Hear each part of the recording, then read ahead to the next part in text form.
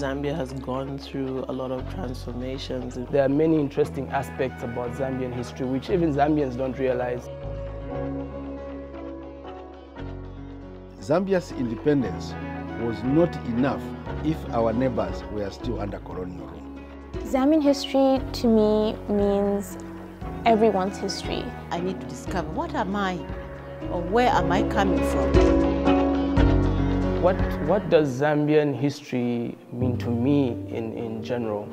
You'd be surprised actually how much history, how much Zambian history is unknown and how influential and how much valuable it is, not just in Zambia itself, but in the region and the world at large.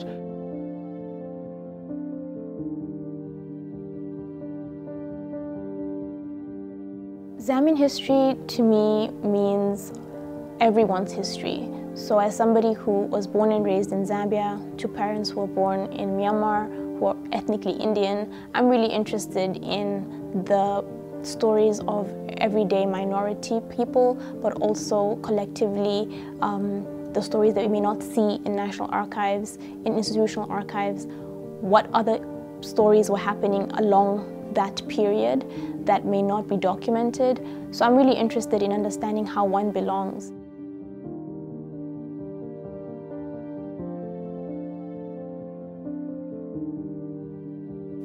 What does Zambia's history mean to me as a person? For me as Chileshe, it tells me who I am, where I come from, and where I'm going to.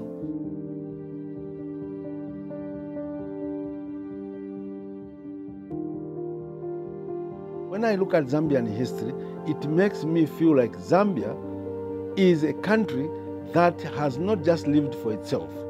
Our first Republican president always to say that Zambia's independence was not enough if our neighbors were still under colonial rule.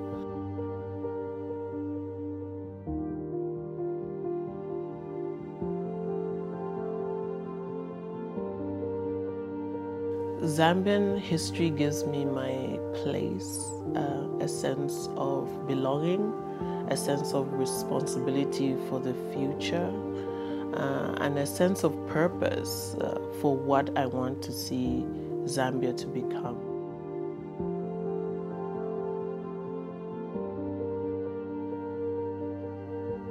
There are many interesting aspects about Zambian history which even Zambians don't realize, how our history is not just the history of this land called Zambia, but it's the history of the region, it's the history of the world.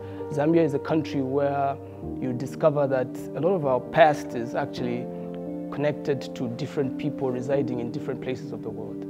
Our history is the history of our neighbors. Our history is the history of people living in far-off lands who once lived in Zambia and share the Zambian spirit.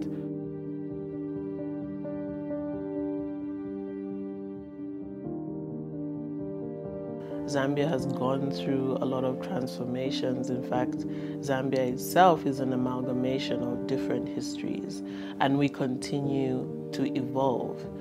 But the thing is, a lot of that history keeps on happening without us really documenting it in a meaningful way. And the most impactful spaces of history are the ones that have been documented and continue to be repeated.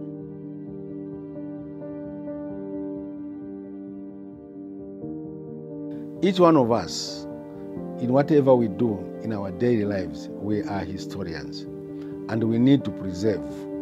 And how do we preserve this history? Is to learn how to pass it on.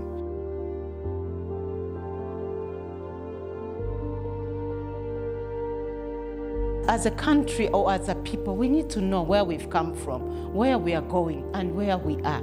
If we do not read, people will just lie to us and say, this is how things were then. So history needs to be maintained. So I think for me, Zambian history as it stands today, there's a really big insurgence or a rising action in interest in this. And so for me, this is really important because Zambian history for me is actually functioning in today. Not just because we're living it, but because we're also trying to remember it. I'm a lover of history.